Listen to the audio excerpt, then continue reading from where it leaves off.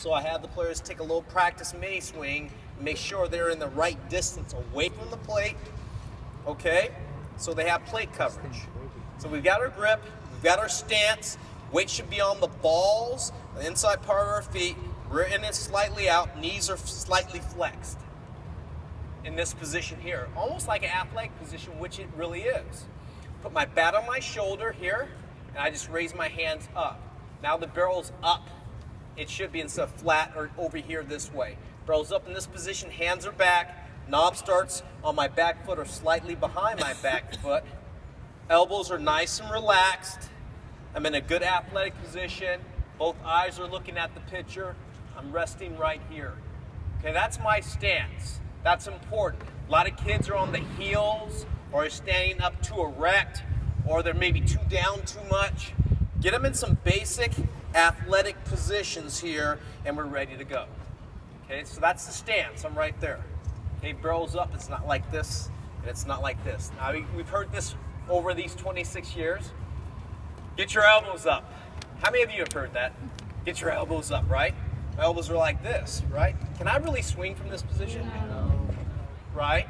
It's much easier if I raise my hands up and you can see my elbows. My elbows are, what? Pointing slightly down.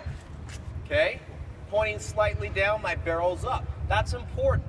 Now I'm in this 90 degrees right here with my wrist. I have a better chance to throw the bat head forward. That's important. If you see kids like this, okay, and they're having trouble swinging or making contact, number one, choke up to the bat. There was some guy in San Francisco, number 25, that did it. It's pretty good. Okay, choke up, it's all right. And get their hands back and get the barrel here and see if we make some contact. Okay, so that's important. So stance, where the bat's positioned, hands back, weight's in here. It's not all the way back here. It's balanced. Stay balanced. Now, ball starts to come out of the machine. Here, you have to get a low load. So when the hand gets up here and you're ready to go, I'm just shifting the weight back to my back leg, and then I step, stay balanced, and then I start my swing. When I step, I land on the ball of my foot's closed, and as I start swinging, I start to transfer my weight. My knee and hands go forward, and I start to squish the bug as I make contact. My head stays down, and I continue to finish my swing with both hands on the bat. So if we go back to the beginning, get our stance, gripping the bat here, not too tight, nice and relaxed. Hands are back. I load back to the inside part of my back foot.